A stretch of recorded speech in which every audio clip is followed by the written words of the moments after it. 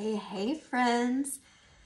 It is time for day one of our matcha lunch and learn. So I just want you to know ahead of time that I am pre-recording these videos for you this week because we leave tomorrow for Paris. Today's Monday and we leave tomorrow, Tuesday, for Paris. And so I'm really excited to get to stay in touch with you guys. I just wanted to leave some content here for you while we're gone. I'll still have my phone and I'll still be commenting, so please stay in touch. And again, as I said on our Bruise Day Tuesday last week, if you're not personal friends with me on Facebook, I would love for you to friend me and start following. I'm gonna be posting, I'm probably gonna be annoying in my stories about all of my pictures from our Paris trip, but I'd love for you to follow along on our little anniversary journey. So this is day one of our matcha lunch and learn. We're gonna talk today about the history of matcha, what matcha is, kind of how it got started. But I've been drawing a lot of my inspiration from this gorgeous book that I ordered on Amazon. I've made a little graphic to kind of walk through the big timeline pieces of the history of matcha. And so we're just gonna talk today. And each day I'm gonna teach you a little something and we're gonna make a matcha drink. And so different ways, matcha can be consumed in so many different ways. I'm gonna make 5 different matcha drinks for you this week, and it's barely gonna scratch the surface of what we can do with matcha. So it's pretty amazing. I pulled out a bag this morning of our mocha matcha. This is not one of our sweetened flavors. It's just a regular matcha that we have, and I'm gonna make our matcha drink together with you with using mocha matcha today. So just a little bit of history, and I do have some notes, so bear with me as I look down a little bit. Matcha started out in China during the Tang Dynasty, and now we attribute matcha to Japan, but it traveled, actually, it started in China. So they had known the benefits of green tea, and they were trying to figure out ways that they could package and transport the tea in a more efficient manner. So they would steam and dry the leaves into like cakes of tea so that it could be purchased easier, it could be transported and exported.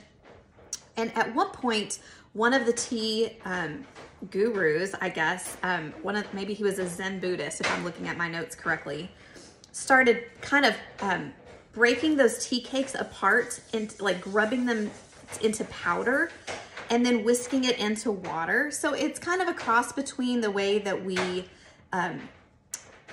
the way that we steep tea and the way that we drink matcha. So matcha is not steeped, it's actually stirred into the water, and it doesn't dissolve, but you can suspend it. So like you wanna get it all stirred up really good so all of the particles are suspended in the water or whatever liquid you're using.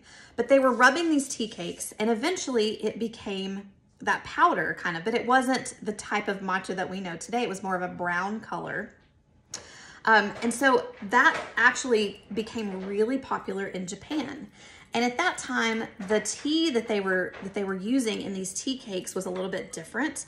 But the Zen Buddhist monks were really some of the first people to recognize these benefits that they were getting when they were drinking matcha.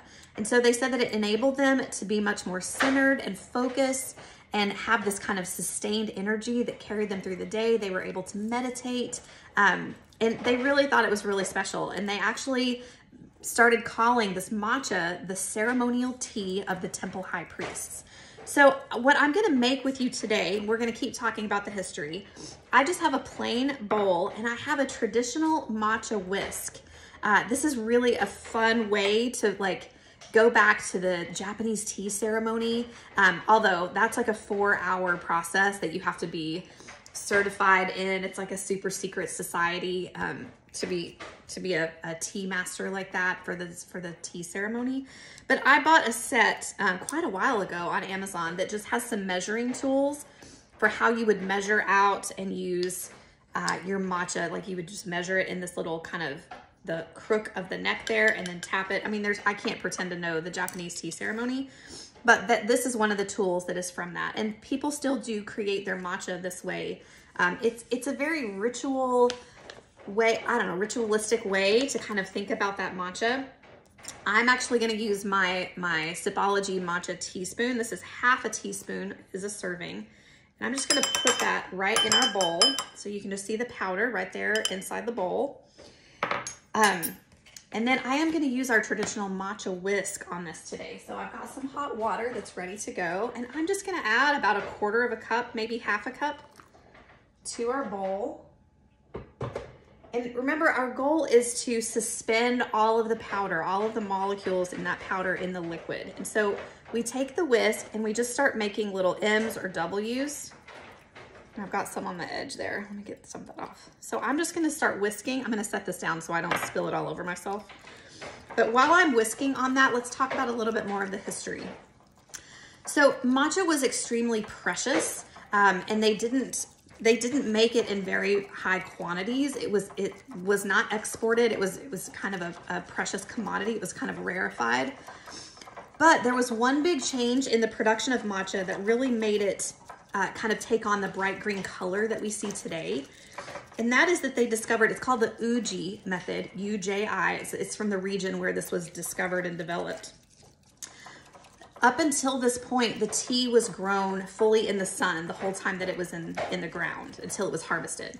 But they decided that they would cover the tea plants with a shade for the last 4 or 5 weeks of its growing period. And so harvest, this would have been in like April or May. And then after it had been covered and shaded for about 4 weeks or so, then it's harvested. So here's what that does. And guys, just be aware, this is the biology professor in me like geeking out on the science because it's so cool. When a plant feels like it's in trouble, especially like if you shade it all of a sudden and it thinks it can't find light, it's going to change the chemistry of that plant. So it's actually going to start creating different chemicals to help it create its own food source. We know plants go through photosynthesis. And so when a plant goes through a shaded period like that, it's kind of fighting for its life, like it's creating its own food source. And it creates this chemical called L-theanine, which is an amino acid that we all have, but it like goes into ultra crazy production of this L-theanine. Can you see how I'm getting some bubbles now on the surface? This is gonna take me a little while. This is why I use an electric frother now, but this is such a beautiful process. So that shading of the plants really caused the greenness to come out because you have more chloroplasts that are going through photosynthesis and creating that L-theanine. But it's also changing the nutrient value in those tea leaves. And so when it's harvested, it's this ultra bright green color, and it's got these really high antioxidant levels because the plant was basically trying to fend for itself and create its own food because it didn't have as much light. So that's a little bit of the science behind it. But when they discovered this Uji method, that's when they were able to start really kind of kicking the production into high gear. And there was a famous, I have it on the timeline, I'll share that graphic later. I think his name is Sohan Nagatani. He really wanted matcha to come to the everyday man. He wanted it to come to all of the people and not just be, you know, for the highest of the shogun or of the warriors. He wanted everyone to be able to discover that. And so there was a difference between that ceremonial grade of matcha and more of a culinary grade of matcha that was developed at this time. And so then they could really bring that matcha into, you know, exporting it into other countries and bringing it into everyone's life.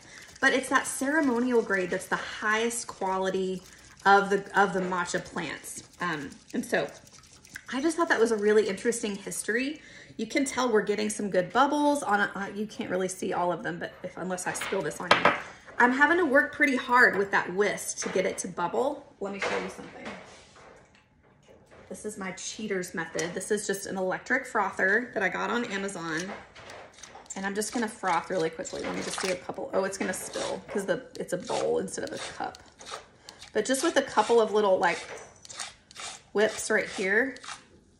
Can you see the difference in the bubbles now? See how we're getting a lot more foam on the top there? You really want to get it suspended really well in the water.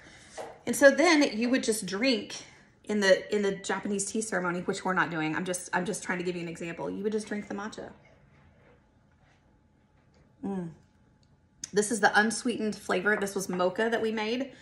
And it's hot and it's just, you have the earthiness. It's got a lot of that umami flavor, which is that fifth kind of taste bud on your tongue. but the mocha really adds a nice touch to that. So I just wanted to talk a little bit about the history of matcha today, how it got started, and of course now we're seeing it all over. I mean, in 2010, I think Starbucks brought the matcha latte to the United States, and it's really starting to gain popularity here. So our matcha is definitely super high quality. Our founder, Tanya, and her husband, Haddam is the scientist, and he really sources this out from the very best places. It's the highest quality matcha. And our flavoring is all natural. Of course, even the sweet flavors. This one you can see is 5 calories. Even the sweetened flavor is 5 calories.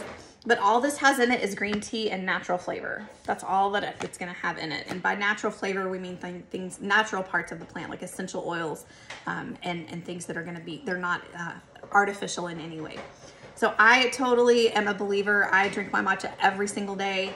And I hope you enjoyed learning a little bit about the history.